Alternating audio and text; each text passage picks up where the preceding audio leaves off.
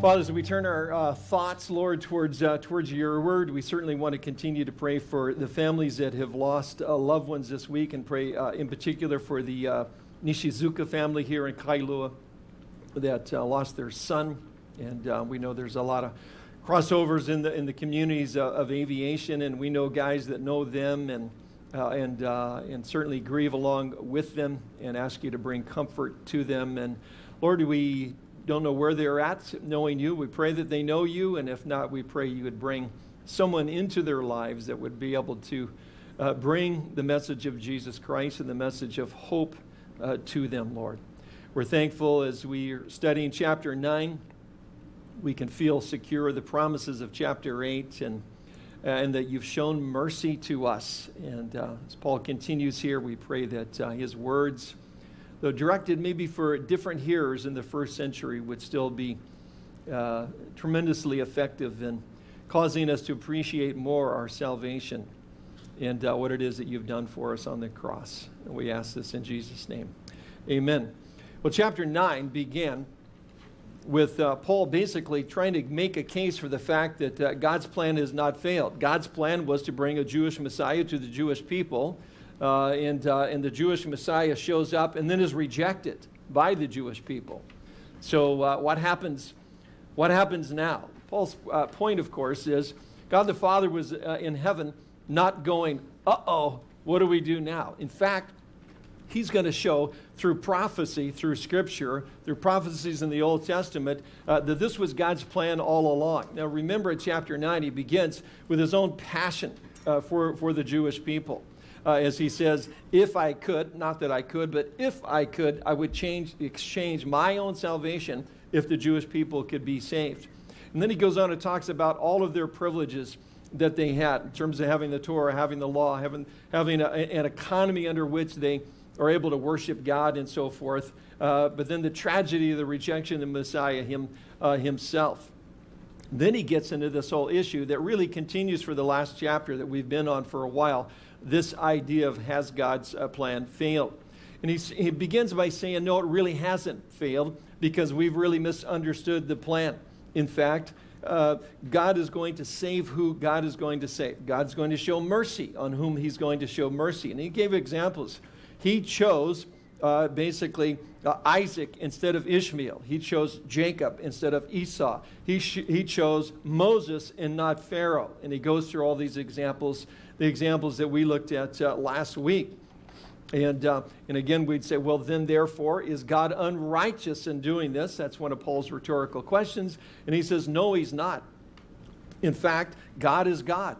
He can show mercy on whom he wants to show mercy. It's like a potter and clay. The clay can't talk back to the potter and tell him how to shape me, how to mold me, and whether you would make me in a noble purpose or ignoble. No, the clay can't talk back to the master, and it's no different than our lives as well. As much as we appreciate the fact that when someone says to us, which they might this week, how do you know that you're really a Christian? How do you know that you're really saved? Our typical response would be something like, well, I know because I gave my life to Jesus Christ.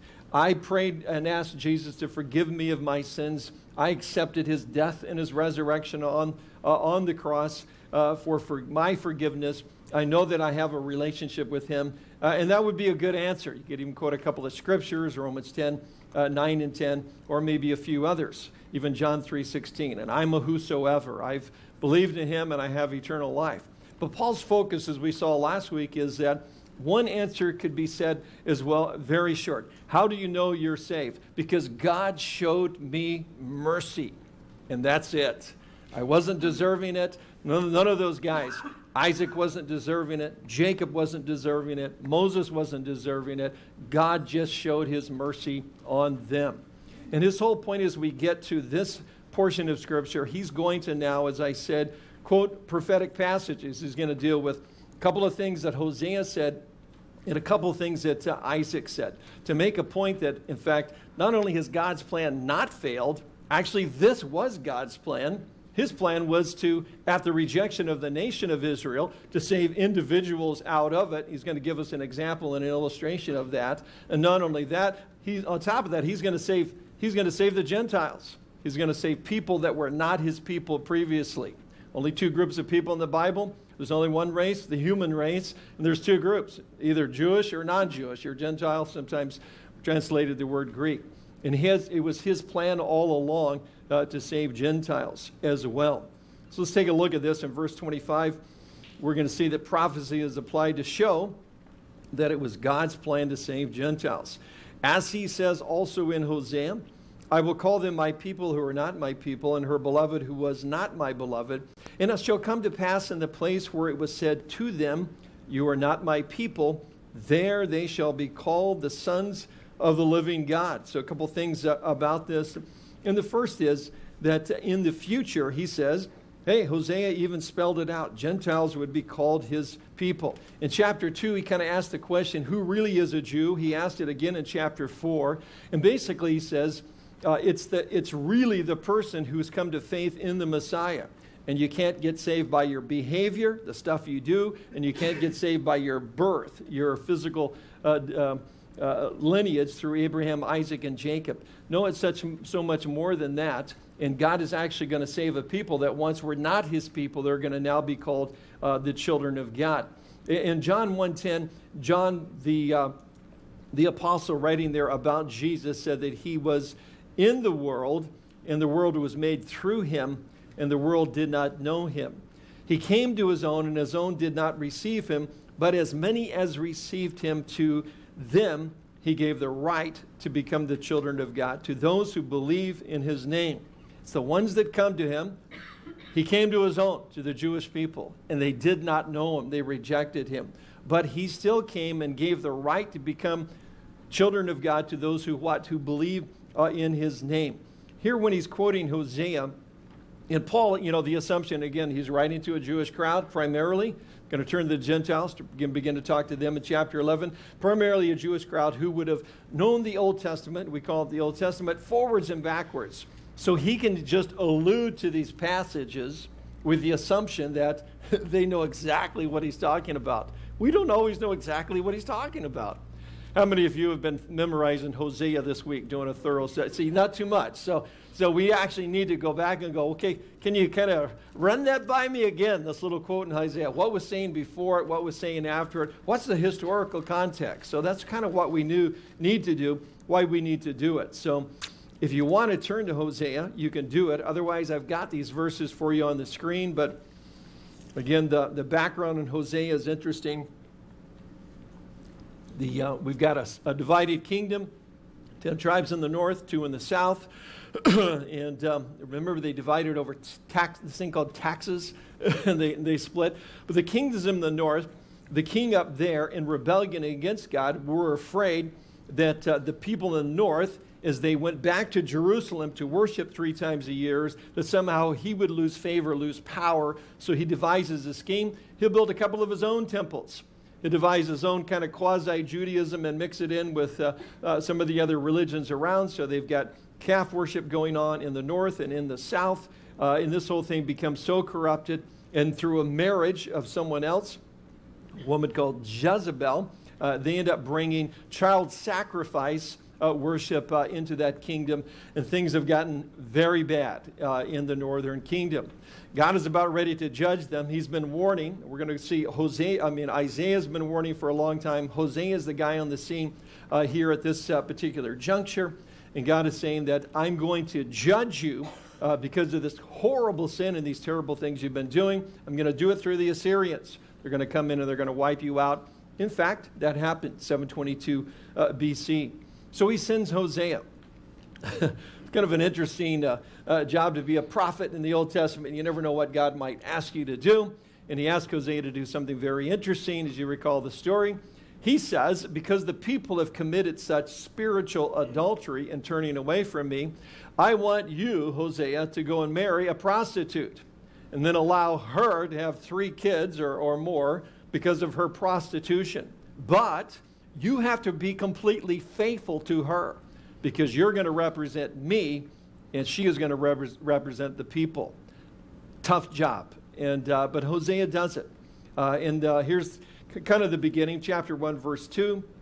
When the Lord began to speak to Hosea, the Lord said to Hosea, go take yourself a wife of harlotry and children of harlotry, for the land has committed great harlotry by departing from the Lord. So he went and took Gomer, the daughter of Diblaim, and she conceived and bore him a son. Then the Lord said to him, call his name Jezreel, for in a little while I will avenge the bloodshed of Jezreel on the house of Jehu, and bring an end to the kingdom of the house of Israel. It shall come to pass in that day that I will break the bow of Israel in the valley of Jezreel. So King Jehu was, as they all were, a very terrible king there in the north, and there had been some innocent bloodshed in that valley, and God says, I'm going to deal with and avenge. So marry her, marry the prostitute. When she has a kid now, because of her prostitution, you give him the name Jezreel. So that's child number 1. Verse 6, we get to number 2, which gets into the text of our Paul's quote here. Verse 6, and she conceived again and bore a daughter. Then God said to him, go call her Lo Ruhamah, for I will no longer have mercy on the house of Israel, but I will utterly take them away. I will have mercy on the house of Judah in the south there, and will save them by the Lord their God, and will not save them by the bow, nor by sword or battle, by horses or horsemen. So God is saying, okay, you got a second child. She's a gal. So you name her Lo Ruhamah. So the Lo is no. And so the Ruhamah is mercy. No mercy. You know, how are we saved? God's mercy. What's God saying to these guys? No mercy. You've gone so far, you've done so much, you've rejected me, and therefore you're going to be dealt with as a result. That becomes a very good example, of course, because our issue is, has God's plan failed because the nation rejected him and rejected the Messiah? Well, his point here is that he can show mercy on who he chooses to show mercy. Is he still showing mercy to some? Yeah, Judah. He's not judging them yet. He is showing them mercy. Not only that, we know from Scripture that there were righteous people of these 10 tribes living up there. They see the calf worship. They see these horrible atrocities going on. They flee, and they go down to the south where they can go to the temple and have a relationship with God and so forth. So God is able to judge the nation because they rejected him, but he's able to still show mercy to individuals who he wants to. And Paul is saying that was God's plan all along. Yes, the nation rejected the Messiah, Jesus, but God is still showing mercy who he chooses to show mercy. Lo Ruhamah. Well, there's a third child that comes to play here, verse 8. Now when she was weaned, Lo Ruhamah, said she conceived and bore a son. Then God said, call his name Lo Ami. Ami, people. No people, or not my people. For you are not my people, and I will not be your God. Yet the number of the children of Israel shall be as the sand of the sea, which cannot be measured or numbered. And it shall come to pass in the place where it was said to them, you are not my people, there shall be said of them, you are sons of the living God. That's our quote.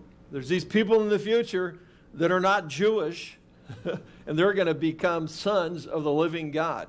That's why Paul's quoting this.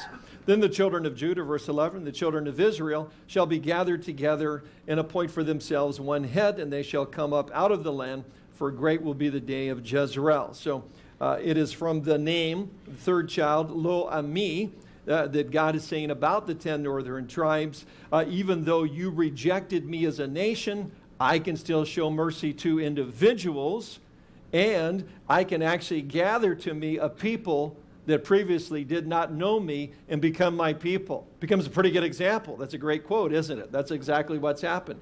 Now, did that happen in that historical context? Yes, it did. Hosea prophesied it, and then the northern kingdom came in, and they were taken off and taken into captivity. The people of Judah, the individuals that went down to that southern kingdom, they were all spared. It all happened. Paul says, yes, it happened there. It was prophetic, a near fulfillment of that prophecy, but it applies right now in our day as well, because that's what happened. Jesus, the Jewish Messiah, came. The corrupt leadership in Jerusalem reject him, but I still saved and am saving individuals out of that nation. And not only that, I'm going to save a whole group of people that were not before, not my people, the Gentiles. And they're going to become my people. they're going to become the sons of the living God. So it's a great example. Now, one of the reasons that Paul goes to this is, his whole point in chapter 9 is to help us, you and I, grab a hold of the fact that God's promises are true, because this becomes an issue. In other words, if God his promises are not true to the Jewish people of the nation of Israel because they rejected him and God's broken his promises to them, can we really trust the promises of chapter 8, which are there's no condemnation and nothing can separate us from the love of God, and a lot of great stuff in between? And he's saying, you can't, because God's promises are true. Nothing's been broken. This is actually his plan all along, and he's using Scripture. He's using examples of Old Testament figures to prove it. Now he's using prophecy as well. And he picks Hosea for a very particular reason, something familiar to all Jewish people and Jewish people today, because Hosea comes to mind at every Jewish wedding. And the passage that comes to mind is chapter 2, verse 19. And this is awesome. Verse 19 kind of help us to understand this whole issue of, can we be secure in our relationship with God? That's his point of chapter 8. So watch this. Again, Paul would be familiar with this. It would come to mind of every Jewish person reading Hosea. They see it all the time in a wedding. I'll read it and then explain it. There in chapter 2, verse 19, and I've got it underlined 3 times, I will betroth you. Who? These people that have come to him and received his mercy. I will betroth you to me forever. Yes, I will betroth you to me in righteousness and justice, in loving kindness and mercy. I will betroth you to me in faithfulness, and you shall know the Lord. Here's how it happens at a wedding. Jewish couple are getting married. They come up front, and they stand under a little canopy called the huppah. And we've actually got to see it a few times because Pastor Bud, Mary Karen, was Israeli. And so they asked Kathy to make the huppah that they would stand under. This is kind of a lacy kind of a canopy, and there's 4 poles, and so there's 4 guys, the groomsmen in a sense, standing around and hold it, and they're under, and then it got reused again for Danny Lehman's son. I don't forget if it was David or Daniel, but one of them married a Jewish gal as well. So they're under the huppah, but at a Jewish wedding, what happens is they're under there, they're about ready to exchange their vows, and then the groom will walk out of the huppah and walk around it 1, 2, 3 times and go back in. And a lot of people are going, well, why do you do that? Tradition. But actually, if you're there the next time you see a wedding, you can go, Hosea, chapter 2, verse 19. That's God's promise to anybody that will come to him in mercy. He will say to them, I betroth you, and you will be with me forever in righteousness and justice. It's based on my loving kindness and his mercy. It's based on my faithfulness. I promise it. I promise it. I promise it. Nothing can separate you from the love of God that's in Christ Jesus. It's all on his mercy. That's the intent. That's what Paul's point is here. It's not just tradition. It's to remind us of God's faithfulness and the security that we have in our relationship with him. Again, that's the point of chapter 8. And it's the explanation as why churches are filled with Gentiles today. When I first became a Christian, I didn't understand that. I couldn't figure out why the church wasn't mostly Jewish and there was a couple of Gentiles thrown in. That would kind of, if you just read the Gospels, you read the Bible, and you read the Gospels and the book of Acts, that would just seem the way it would be, right? This whole thing is a Jewish deal. It's a Jewish book and a Jewish Messiah and the whole thing. It's a Jewish kingdom that's coming in the future. It's pretty cool they let a couple of Gentiles in, is what I was thinking. I didn't know a lot. I'm just saying a thing in that. But this is it. This is the explanation. Because the nation rejected the Messiah, that was God's plan. He knew that it was going to happen. But in his mercy, he saves individual out of it. In the past, in a historical context, before the Assyrian destruction. Paul's saying he does it in his day. He's doing it in our day as well. But not only that, he's actually now made a people that were not his people, now his people. And he says to them, to all of us that have come to him in mercy, that he calls us his sons of the living God. I betroth you 3 times. And it's all going to be predicated or based on my faithfulness to you. So how are we doing so far? Prophecy is applied to show that it was God's plan to save Gentiles. Prophecy indicated that only a small number of Jews would be saved to start with. Look at verse 27 to 29 And here's where we get our quotes from Isaiah. Isaiah also cries out concerning Israel. Though the number of the children of Israel be as the sand of the sea, that's, can't even count them, the remnant, that's only a small portion, the remnant will be saved.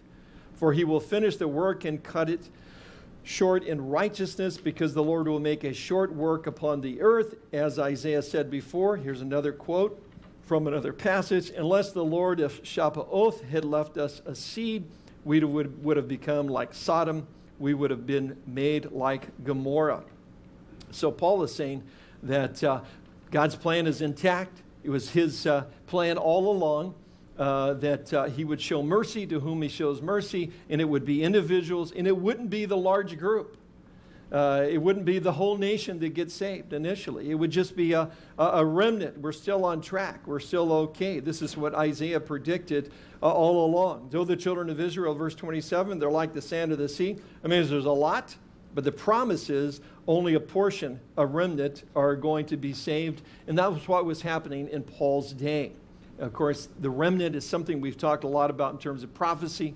Becomes very important to us because it's a remnant of Jewish believers in the future during the 7-year tribulation period, that at the end, as God has supernaturally protected them in Petra, in southern Jordan, he supernaturally protects them. They cry out as a nation, as a group. Finally, Jesus said, you won't see me again until you say, blessed is he who comes in the name of the Lord, until you recognize me as the Messiah nationally. Is it going to be everyone? Paul's going to say in Romans 12, and all Israel be saved. Everyone? No, the remnant that's there. They cry out.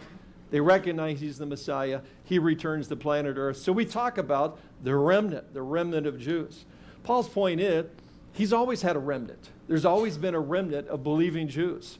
Right from day one, the day of Pentecost, right in through all of church history. Something denied by a lot of Protestant church writers and so forth, but very, very well documented. God's always had believing Jews that believe that Jesus is the Messiah from day one. So he says that prophecy indicates that only a small number called the remnant would be saved. He quotes Isaiah 10, 22, and 23. The promise is going to happen. It happened in that day. It happens in our day. It will happen in the future.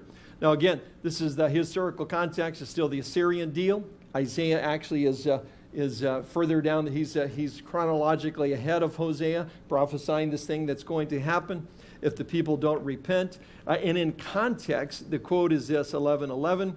It shall come to pass in that day that the Lord shall set his hand again the second time to recover the remnant of his people who are left, just a group, from Assyria and Egypt, from Hathros and Cush, from Elam, from Shinar, from Hamath, and from the islands of the sea. He will set up a banner for the nations and will assemble the outcast of Israel and gather together dispersed of Judah from the four corners of the earth. Isaiah says, in the future, God is going to gather together a remnant from the four corners of the world again. A remnant of people that are believing in the Messiah, that he's shown mercy to. And like I say, there's lots said about the remnant in the minor prophets in particular. And I could read a lot, but I want to just go to one other passage in Zechariah 13:8. He speaks about the future remnant, what's going to happen. Kind of a little shocking deal, but it actually gives us the number of how many Jewish people will actually survive the tribulation period. This time still in the future, where we have a one world leader, sets up his government. We refer to him as the Antichrist. He basically rules for a 7-year period, but this remnant that he's going to be specifying here is what brings Jesus back to planet Earth to establish his kingdom. Zechariah 13:8, and it shall come to pass in all the land, says the Lord, that 2/3 of it shall be cut off and die, but 1/3 shall be left in it. I will bring 1/3 through the fire, and will refine them as silver is refined, and test them as gold is tested. They will call on my name, and I will answer them. I will say, this is my people, and each one individually will say, this is my God. So only 1/3 of the people, when we were going through some of these studies, we kind of gave you the numbers based on population. of Jewish people worldwide right now. But keep in mind that during that period, the tribulation period, when God begins to pour out his wrath on a Christ-rejecting world, when God begins to deliver the judgment against this world because of all the horrific things that are happening to Christians today in the world. The most dangerous place to be a Christian in the world today is North Korea, but there are horrific things, and we're seeing some of them in Syria on the news. A pile of dead bodies piled together with a picture of Jesus on top of that dead pile. I don't know if you saw that or not. This is just a couple of days ago. That's a message. That's a message. These were Christians that were slaughtered, and their bodies were dragged into the streets and left there for the birds to peck their bodies apart. This is what's going on in the world today.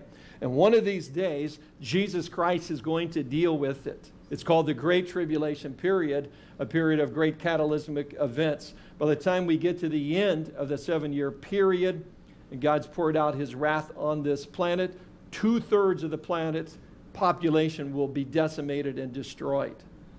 Again, our position is that church will be raptured from the planet before that begins.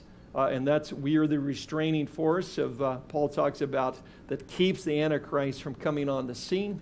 But God does that. So 2/3 of the general population is destroyed. 2/3 of the Jewish population is destroyed as well. They're destroyed primarily because the Antichrist is scouring the planet to find them and kill them. But God is going to supernaturally protect 1/3 of them, which will be millions of them, and keep them safe because they are the remnant. And that's what Isaiah is talking about there. Secondly, the small number will be saved according to God's word. Needs a little explanation because of verse 28. Here where Paul's doing, and he's quoting Isaiah. He says, this is what prophet Isaiah says. So if you were to, in your Bible software, if you were to cut and paste that, put it in your concordance, and do a search, you won't find it. The reason you won't find it is that he's taken a couple of portions of what Isaiah has said and just thrown them together in the context to make his point. Isaiah said it, but it's not a direct quote from Isaiah. It's a portion of a couple of things that he said, so it needs a little explanation. And one of the things that, very interesting, New King James usually gets it pretty close, but I'm not sure here in verse 28 where it says, for he will finish the work. That's not in the Greek. It's not the Greek word for work. In fact, if you looked it up, transliterated it into English, you would even recognize the word. It's the word logos. The word logos means what? It means a word, right? And it's kind of baffling why they chose work here. But the idea for he will finish in the future, he will finish his word, his revelation. It's going to come to pass. His promises are true. He will cut it short in righteousness. It's going to come quickly. This judgment he's talking about here, because the Lord is master upon the earth. Just to give you a couple of other translations, even the American Standard Version, which tries to go one Greek word for every English word, says, for the Lord will execute his word upon the earth, finishing it and cutting it short. This is one time when the NIV, I think, has the better translation, where it says the Lord will carry out his sentence on earth with speed and finality. Paul says God's plan is going to happen. It may seem like it. You may question the fact that the whole nation has rejected the Messiah, and what in the world happened there? Paul's saying, I hate to tell you this, but that was God's plan all along. In fact, Hosea says it is. Isaiah says that it is. But he's still showing mercy on individuals. He's still going to show mercy on individuals in the future, and he's still saving not only Jewish people that he's showing mercy on, but he's saving a whole group of people, of Gentiles, that never even thought about religion or Judaism or knowing God or the one true God or anything else. Isaiah 10:22 again refers to the last half of Paul's verse. For though your people, O Israel, be as the sand of the sea, a remnant of them will return. The destruction decreed shall overflow with righteousness. So God, he's saying that God planned it all. It was all prophesied by Isaiah and Hosea. And then thirdly, the small number will be saved by the Lord himself. Second half of the verse. Unless the Lord of Shabbaoth, so it's not Sabbath, it's Shabbaoth, has left us a seed, we would have become like Sodom. We would have become like Gomorrah. Unless, and the Lord Shabbaoth means the God of the armies. If God wasn't the God of the armies of heaven, we'd be toast, right? I mean, we kind of get Sodom and Gomorrah. We kind of got the picture of what happened there.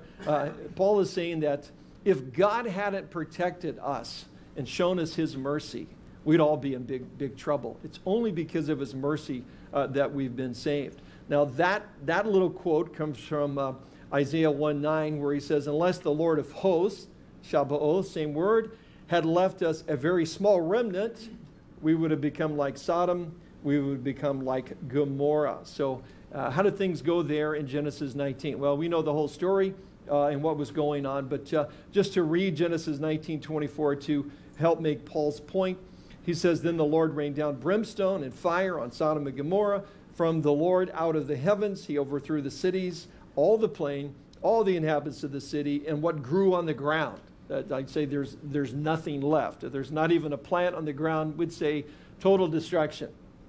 Paul is saying, remember what Isaiah said, unless in his mercy he chose a remnant, a seed, unless he was not the God of armies that protected us, we'd have been toast. We'd have all been wiped out. It's only because of his mercy. But you remember there was a remnant that was saved. There was a few people that were saved, right? That's why the point of his illustration. Remember how this happened, but remember how God went in, because he knows how to deliver, Peter would say in 2 Peter.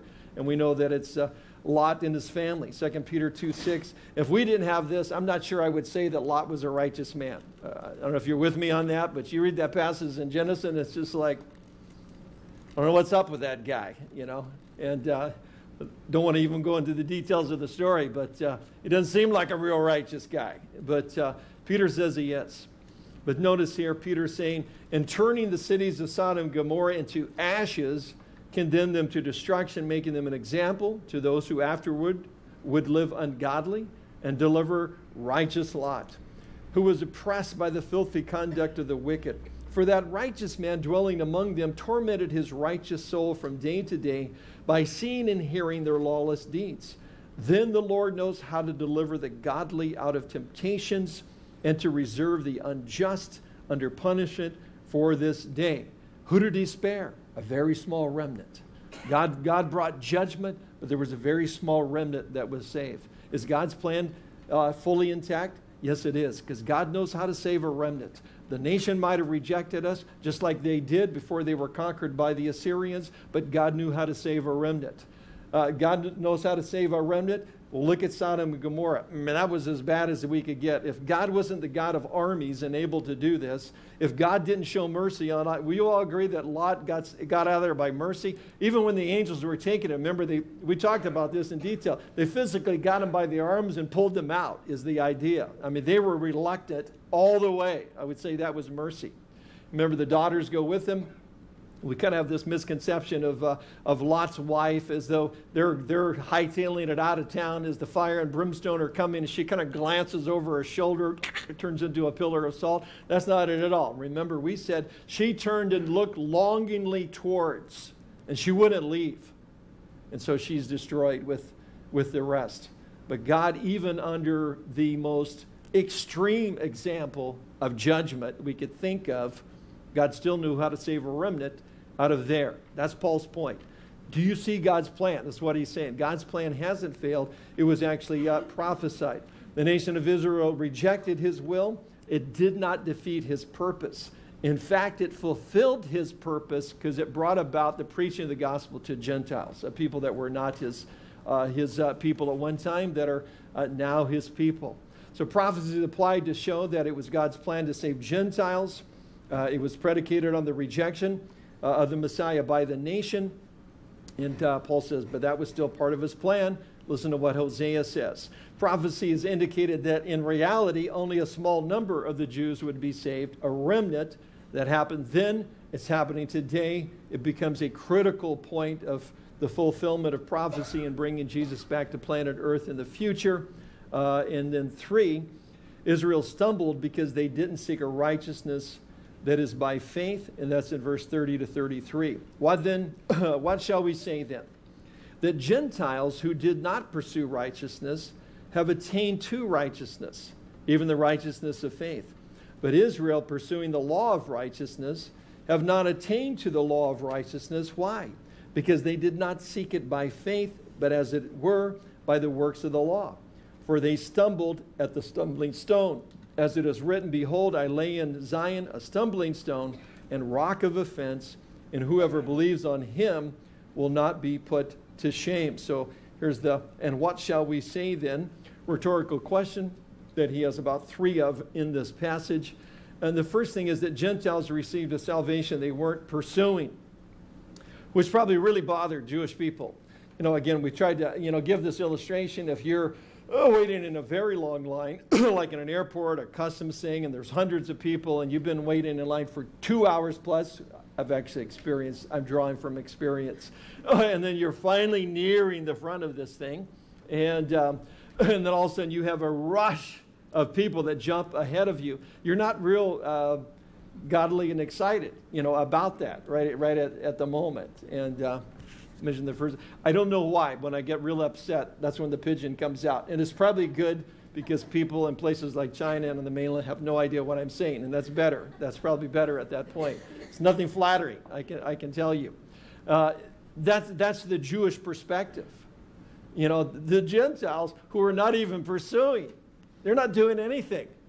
Never been circumcised. They've never gone to the temple. They don't even know what the Torah is. They have no idea what the Shabbat is. They don't do anything. They don't do anything, and all of a sudden you're telling me they're righteous? No, see, even the Jewish believers are going, no way. We've been in line for 2,000 years. That's a very long time. I would like you to get at the end of the line behind us, do all the stuff we had to do, and when you get to the front of the line, God bless you if you're made righteous, but you get in line behind us. Jewish perspective. The church's perspective in the first century. That's why we have Acts 15, big council. What do we do here? Paul's out, preaching the gospel to these Gentiles. They're getting saved. Peter's, he's not big on this whole thing, but he takes a short-term missions trip. He goes up to Samaria, where Stephen, and goes, man, they're getting saved. Samaritans. Can't figure this out, So he comes back, and then he goes over to the coast there, to the Mediterranean. He stays at Simon the tanner's house, which was like most Jewish boys would not do that, because what does a tanner do? He handles dead bodies. That means he's unclean. So either Peter surfed, and that was a good break right there, or God's really changing his heart. One of the two, but he's okay staying there, which is very unusual. And then he gets the whole vision. Go up and see this Roman centurion. Yeah, right. He gives them the vision of the animals clean and unclean. It's not about dietary laws or eating. He's still kosher. It's just about whether he'd walk into the guy's house or not to preach the gospel. Of course he does. So Peter jumps in the middle of Acts 15 and goes, I'm glad I took a couple witnesses with me, because this is what's happened. That's why he took them. Because he didn't want to go, well, this happened to me. Yeah, you and who else? No, I got a couple witnesses here. And they go through this whole thing. If they don't settle that right, then you're calling me rabbi, and all your kids are getting circumcised on the 8th day as Christians. This is the issue. But they settle it, and they go, nah, let the Gentiles be Gentiles. Tell them to remember the poor, don't do stuff to stumble our faith, and we're just going to go on from God. Apparently, this was his plan all along. It was a big issue. So Paul's point here is that the Gentiles, we just kind of walk into the deal. We're not even pursuing a righteousness. We just hear the gospel and go, man, that sounds good to me. Let's get saved. And they're like, tradition, you got to do something. But it was a big issue. And it was still an issue when Paul was writing this. It's still, it was an issue in the church for quite a while. But Paul's whole thing is that in God's sovereignty, he's going to show mercy to who he shows mercy, and now he brings in this idea of human responsibility in it as well. They were saved even though they weren't pursuing it. Israel was not saved even though they were pursuing it. We could say they rejected grace righteousness, trying to please God with law righteousness, and this is Paul's whole point in the letter, all right, that we're saved by grace alone. Romans 1:16, he kind of begins, I'm not ashamed of the gospel. It's the power of God for salvation for everyone who believes. First to the Jew first, also to the Greek or the Gentile, for in it The righteousness of God is revealed from faith to faith, as it is written, the just shall live by faith. So a pursuit of righteousness doesn't guarantee you having it. Again, we said you are not made righteous by birth or by behavior. It's by faith, and it's by God's mercy. James says it doesn't help you if you even keep the whole law. Whoever shall keep the whole law, yet stumble at just one point, he's guilty of all of it. We all need to be saved by grace. No matter who we are, we can't attain it by seeking it through good works. Verse 32, why? Because they did not seek it by faith, but as it were by the works of the law, for they stumbled at that stumbling stone. What's the at that? What's the stumbling stone? It's being saved by God's mercy. It's being saved by God's grace. It's like they're headed down H3. Sometimes we call it the Hawaiian Autobahn at about 75 miles an hour. Unless you're a Marine on a motorcycle, then you're doing 105. And, and all of a sudden there's a big stone in the middle of the freeway. If you don't know it's coming and you don't see it, you're in big trouble. You're going to run right into it. That's his whole point. He's saying, you guys, there's a lot of Jewish people as a nation that just ran into it.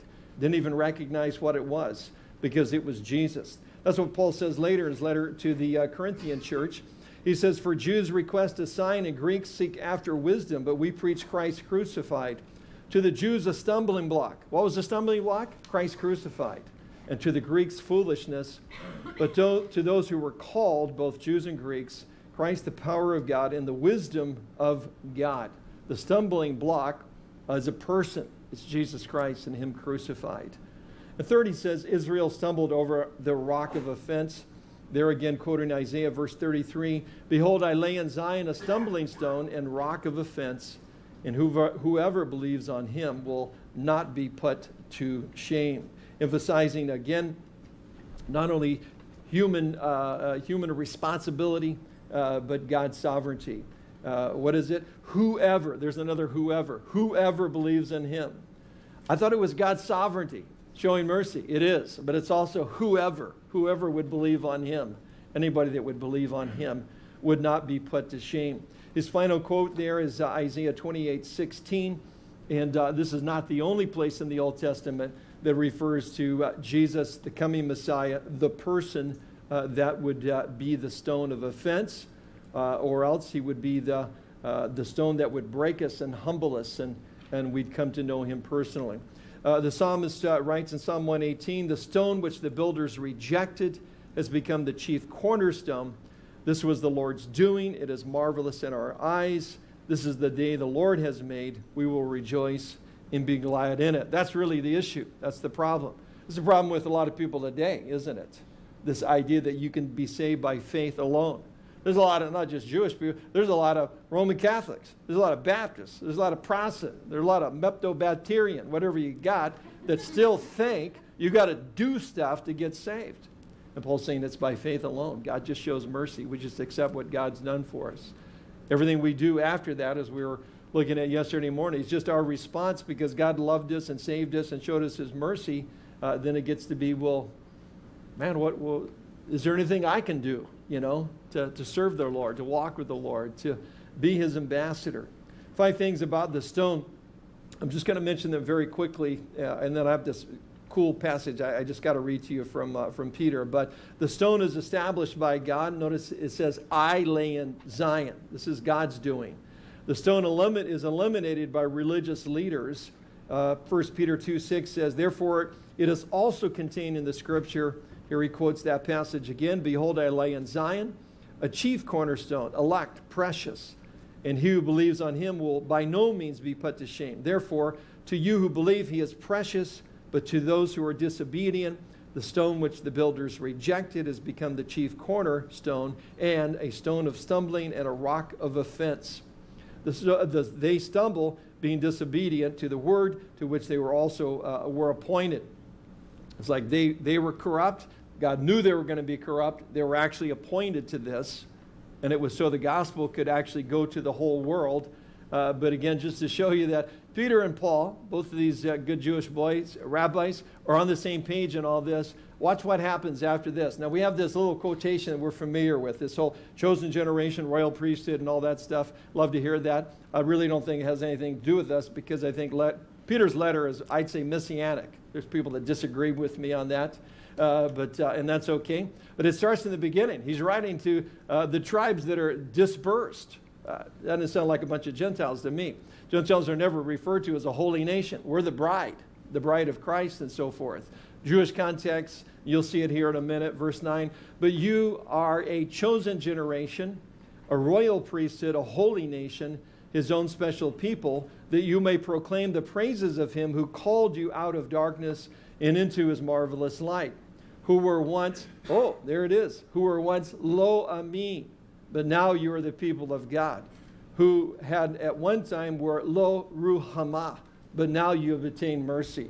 Wow, where did Peter get that? He's quoting Hosea, same passage that Paul is quoting here in Romans 9. You were once not a people, but now you're the people of God. You were once not shown mercy, but now you're shown mercy. Why? Because you didn't stumble over the rock of offense. You accepted what Jesus Christ did for you on the cross. You accepted God's mercy for your life. Because of that, you're now a royal priesthood, a holy nation, his very own people, meant to declare the praises of him who called you out of darkness and into light. Now, certainly we could say a lot of that is true of all believers, but just to show you that Peter and Paul are on the same page here. We can be so thankful that we have this understanding. Again, God's plan hasn't failed. In fact, we're saying, man, this is exactly what he planned. We see it in the examples he gave of the people, the mercies that he's shown, as well as the prophecies that he has brought up. The stone is exalted. We see that it's a chief cornerstone. And very importantly, for the stone is explained to be a person. Notice it's, and whoever believes on him will not be put to shame. The stone is a person. It's Jesus Christ. And the stone exists as a kingdom forever, because in Daniel chapter 2, when he lists the dream of Nebuchadnezzar and all of the kingdoms of the world, in the end, there is a stone that smashes all of those world kingdoms, and it is established as a kingdom forever and ever. And that's Jesus Christ in his kingdom. Again, God doesn't save us because of birth or behavior. It's by grace alone. And the main point is clear here. Israel's rejection of Christ doesn't deny God's faithfulness. In fact, Romans 9 doesn't negate Romans 8. It just shows us that God is faithful, he's righteous, he's just, and we can depend on the promises of Romans 8. And I love that, why is Paul doing this? He wants to make sure that you and I, these guys, but you and I, as we study this together, that we really are secure in our relationship with Jesus Christ. We're saved because of the mercy of God, because we didn't stumble over the rock of offense thinking that we could earn our own salvation. We can accept what he's done for us. His promises are true. There's no condemnation to those that are in Christ Jesus, and nothing can separate us from the love of God. And the next time you're at a Jewish wedding and you see that guy, that groom, walk around the hoopah 3 times, you can say, you know why he's doing that? Hosea 2:19. God is faithful. He's saying 3 times, I betroth you forever, forever, forever. And I hate to tell you about that, but that includes me, because I was one of those people who were not the people of God, and now I am the people of God, as prophesied by Isaiah and Hosea. He's going to say, well, how did that happen? Well, we're not there yet, but Paul's going to say it's because we got grafted in. The point is, God's not done with his people. He's saving them individually in terms of the Jewish people, but he's not done with them yet, as 85% of the people in the church today would say.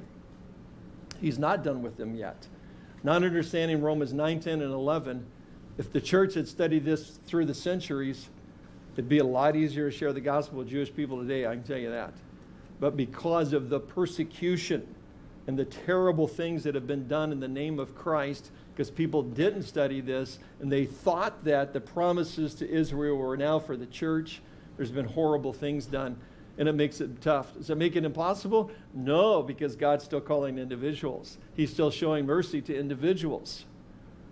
We may not save the whole nation of Israel, but we can sure be a witness to them and everybody else that Jesus Christ is the stumbling stone, but we don't have to stumble over him. We can recognize that he's our Savior, and by mercy we can be saved. Amen. Well, let's pray.